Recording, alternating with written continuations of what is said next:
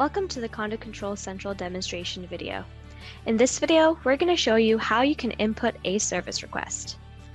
The first step is to go to the Service Request button on the left-hand side menu. Next, you're going to click Add New Service Request. Here you're going to be requested to enter the request type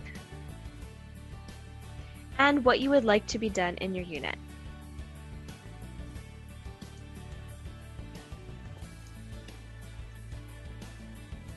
If you're going to give the management permission to enter your unit, you can check off this box which says Permission to Enter.